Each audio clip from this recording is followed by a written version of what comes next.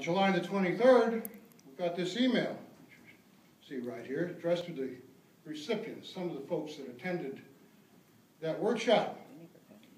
In that, in the very first paragraph, it talks about a tax assessment again.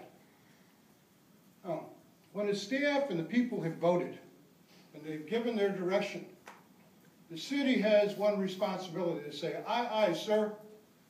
You take your orders, you do an about face, and you go out and turn to. Get the job done. What we're looking for is an operations and an engineering plan. You haven't done that. And they're asking for another 120 days to come up with one. You should have come up with that 90 days after the voters had made their statement last July. That's being responsive government. That's what we're looking for here. I shouldn't have to be up here to remind you folks of your responsibilities to the people. We've already decided that for you. Your job is to carry it out. The district voted last year and no assessment increase was put through. What was noted at the time, and still is a fact today, is that the vast majority of people in the district never even cast a ballot. Over 50% never even cast a ballot on that. And when the workshop was held, actually, the gist of the workshop was that staff had brought a proposal for a potential reduction in assessment and engineering solution, if you want to call it that, to the issues in the district with funding.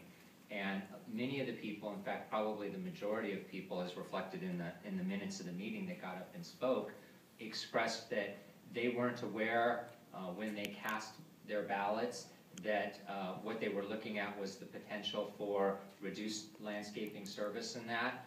And many of the people expressed that they didn't think a lot of their neighbors and others were even aware of what the scope of the issues were in the district, and that the city had not done a very good job of communicating all the issues out to the district. So that was the direction that the council gave staff at the end of the meeting, was to work on that communication issue, to go out this time, take a different approach, engage a firm or an individual that's an expert in communication, so that we can communicate these matters clearly to the property owners in the district, and then at the end of that period, to take the pulse, if you will, of the property owners in the district through a survey instrument that has statistical validity and accuracy, and determine where the property owners want to go.